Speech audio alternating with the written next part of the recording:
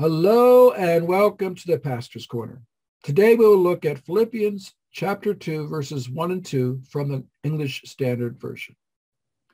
So if there's any encouragement in Christ, any comfort from love, any participation in the Spirit, any affection and sympathy, complete my joy by being of the same mind, having the same love, being in full accord and of one mind. Paul is concerned for the Philippian church because there is a lack of unity and some false teaching that has entered the church. And this is the reason that Paul encourages them to work together and stand firm together in one spirit, having the same purpose, striving side by side for the faith of the gospel of Jesus Christ against the enemies of Christ, whether they be outside the church or within the church. And this should be also our goal as well as a church. Maintaining the truth of the gospel and at the same time maintaining unity as a church is very difficult to achieve.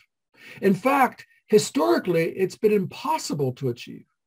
The church has either moved toward unity, which was the position of the Catholic Church during the Reformation period, or toward the truth of the gospel, which is why many new denominations had been formed and continue to be formed.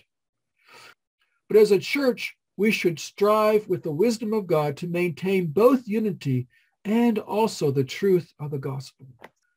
Now in chapter 2, Paul explains how to maintain both unity and also the truth of the gospel of Jesus Christ.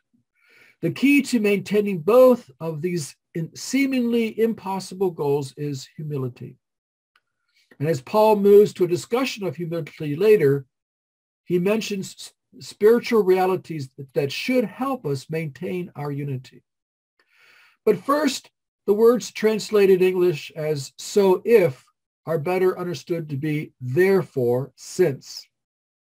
If causes the reader to think that there is a condition, but there is no condition. Through being part of Christ's body, the church, we have been given the encouragement in Christ, the comfort for love, the participation in the Spirit, and affection and sympathy. The first reality related to humility is encouragement in Christ. The Greek word here could also be translated exhortation. Jesus prayed for us that we, his church, would be one in John 17:21, that they may all be one, just as you, Father, are in me and I in you, that they also may be in us, so that the world may believe that you have sent me. This is his desire and the desire of God the Father. He encourages us and exhorts us to be one, even as God the Father, God the Son, and God the Spirit are one. The second reality is comfort from love. The Greek word translated comfort is better understood as incentive or appeal. Christ loved his church so much that he died for her. John states, "By this we know love, that he laid down his life for us, and we ought to lay down our lives for the brothers. Little children, let us not love in word or talk, but in deed and in truth." Christ has poured out his love to us, and he urges us or appeals to us to love our brothers and sisters by putting their needs before our own. The third reality is participation or fellowship in the Spirit. Every believer in Christ has received the Holy Spirit, which is the evidence that we belong to Christ. And since we have all received the Spirit, we should be unified as one body with one purpose. For a one Spirit, we were all baptized into one body, Jews or Greeks, slaves or free, and all were made to drink of one Spirit. The last reality that Paul mentions is any affection and sympathy. These two words should be taken together as a deep inward compassion for our brothers and sisters. And when these four spiritual realities are combined with humility, they lead to a deep love and compassion for our brothers and sisters in Christ, and a deep desire to be of one mind and one heart, working together to build each other up so that we will all reach the full measure of Christ and proclaim Christ to those around us so that they will be snatched out of the clutches of Satan and become citizens of the kingdom of God. Let me restate verses 1 and 2 in my own words because they are powerful verses for us as a church to remember and live by.